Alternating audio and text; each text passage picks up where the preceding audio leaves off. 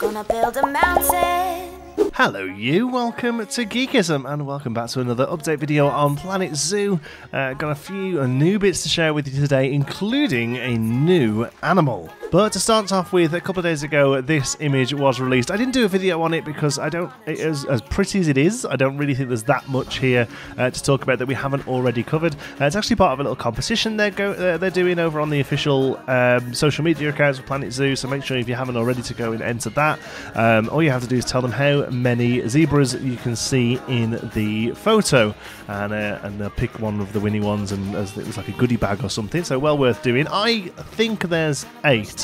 1, 2, 3, 4, 5, 6, 7. 1, 2, 3, 4, 5, 6, 7, 8, or maybe 7. I don't know. I can't tell whether that is one right in the background there. Anyway, it's a good little comp. The one thing that we really can take from this is the gorgeous foliage. I know I keep going on about it, but my goodness, look at that grass.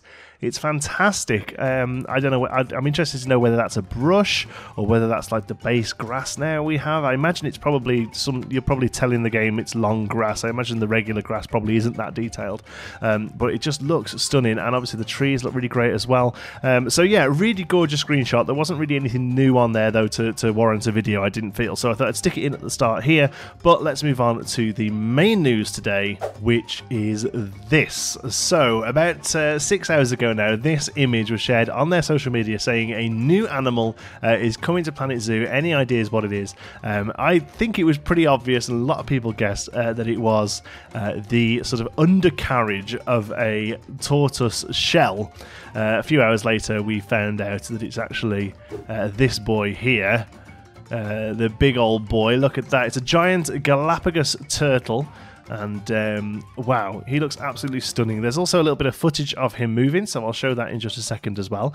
But a few things about these: they are huge, they're very slow, they can grow to a very old age as well. There's a really great fact about them actually tasting very nice. Apparently they're delicious, Galapagos turtles. I'm pretty sure it was Galapagos turtles. There was an episode of QI once, which is a great show in the UK, that talks about different weird facts and funny facts, and apparently it took them so long to actually get one back on the boat from the Galapagos Islands to get it documented because they would eat them all, the poor things. But now they are considered no longer a delicacy, but an absolutely fantastic looking creature. And even in this few seconds of footage of it moving here, there's just so much character in it. I think it's absolutely fantastic. The actual screenshot itself doesn't really give us much other than the animal. Again, some nice little looks at some interesting terrain here, some sort of dirt pieces here on the ground, which is quite interesting.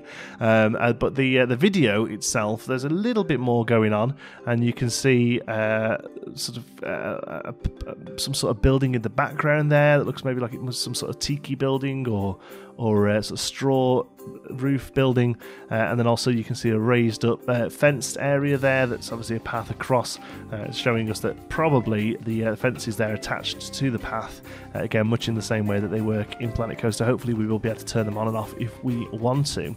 But yeah, look at him, he looks absolutely fantastic, and so far I think has took it for favourite animal. I think he's my favourite looking animal so far. Just the amount of detail in the skin and the movement and just that funky little mouth opening up.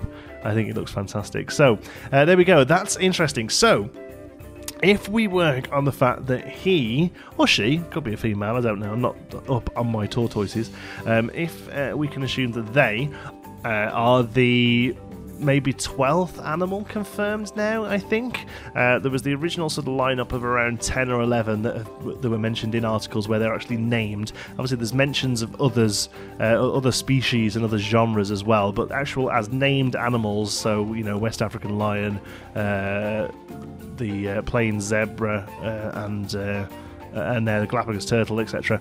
If we reckon that that's probably around a dozen named, and we've been told that we're getting 50, that must mean that we're gonna, if we're having a fall release, which is sort of September, October, November time, 4, 8, 12, I'm trying to work out 16, 24. We're probably going to be getting, if they just release them singularly, we're probably looking at an animal or two a week announced now before the launch.